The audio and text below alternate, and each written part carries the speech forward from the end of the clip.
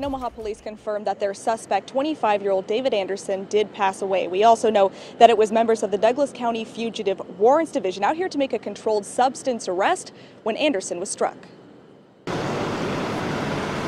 CPR in progress as the ambulance leaves with a suspect hit by deputies' gunfire. Douglas County Sheriff Department was attempting to make an arrest on a party with a warrant.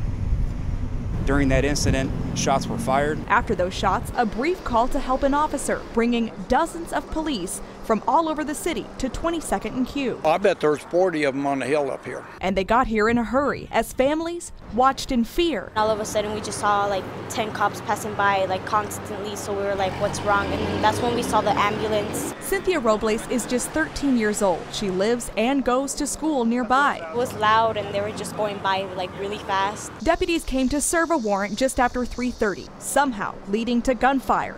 They continued to search this banged up black pickup truck. But this neighborhood is home to many. You feel safe? I used to, but now.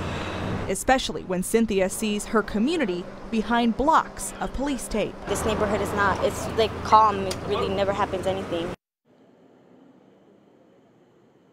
We also know that one woman was potentially injured by shattered glass, but again, we just learned moments ago that 25-year-old David Anderson passed away after being shot by at least one deputy. Now, those deputies are on paid administrative leave. We're told that is standard procedure. Omaha police are taking over this investigation. Reporting live near 24th and Q Street, Christina Engdahl, KETV News Watch 7.